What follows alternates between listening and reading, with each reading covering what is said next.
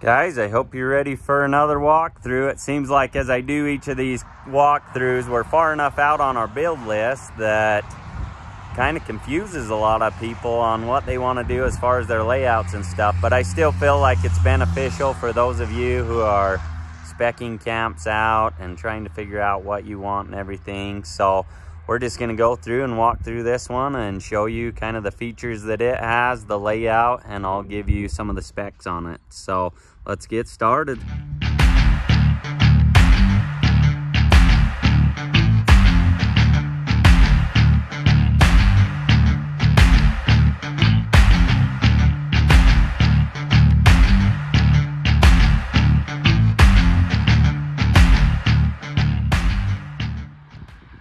So as we walk up to this one, they kind of added some personal touches here. Most will have kind of either horseshoes, but they did these spikes. I think they turned out super. So, but anyways, we're gonna step in here. What do you think of these right off the bat? So those are deer horn bases, antler bases. That's what they wanted for their poles and knobs. So kind of cool, really unique. Makes it very unique to the individuals that have this camp. So cool.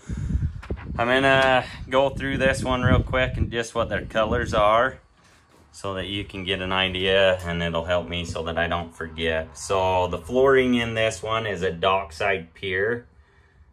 Kind of cool. Has a lot of character, saw marks, things that way in it.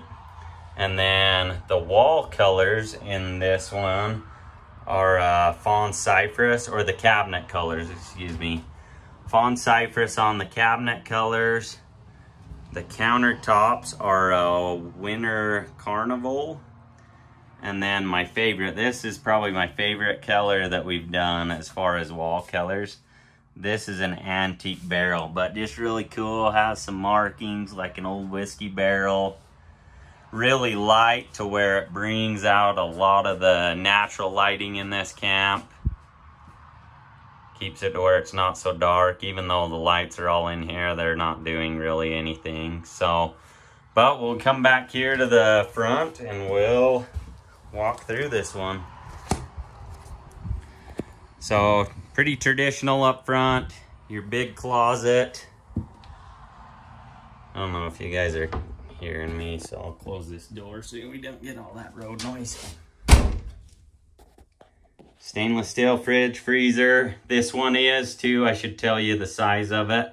This is an X27, so 22-foot box, so a little bit shorter than our 30-footer. But this one, I don't feel like it lacks anything as far as space is concerned. So your convectional microwave, stainless steel, no gas light in this one, but lots of overhead with tons of counter space. So they have the stainless steel range, and then it's got the pull-out bar.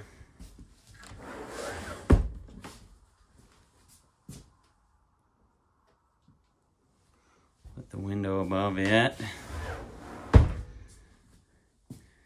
Your banks of drawers, some storage, and then the recliners, which, like I say, as these colors come together, I often wonder how it's going to turn out with the color combinations, but they all turn out super. So I feel like the recliners go super well with the countertops as well as the walls, and kind of tie everything together. So lots of windows in this one. Lots of natural light. As you can see, this one has the bunk bed. So you've got a pillow top queen down low, and then it's got a pillow top twin up top. Lots of space in their bookshelf. It does have the fantastic fan, so you've got your remote for it as well as your thermostat for your forced air furnace. This one is wired for air conditioning as well, so it's got 2 spots for a vent. So this one I would set up for air conditioning if they decide down the road that's what they want to do.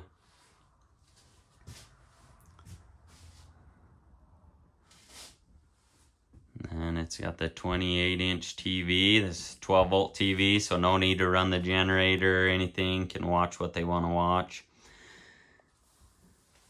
This one has a toy box style bench, so it feeds all the way through, and then false doors on the front. And then it has the high efficiency wood burning stove.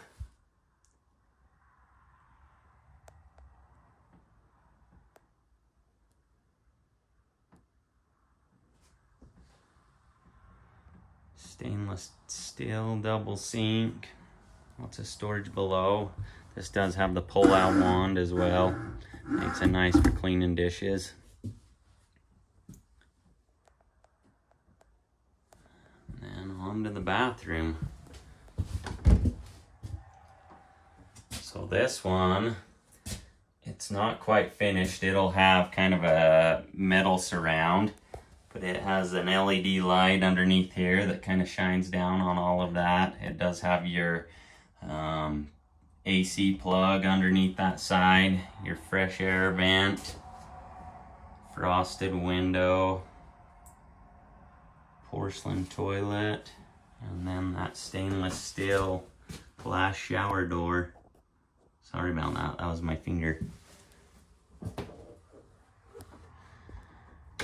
But overall, really love it. Love the way that it came together. I do like this length of camp. It's compact enough that I can get it places that I want to go, but yet it's big enough to accommodate a lot of the nicer features. So anyways, love to hear what your thoughts are on this camp. If you have any questions, if you'd like me to include some other things, let me know in the comments. I try to respond to as many comments as I can. And as always, if you haven't liked, subscribed, please do so. Helps us. Thanks for watching.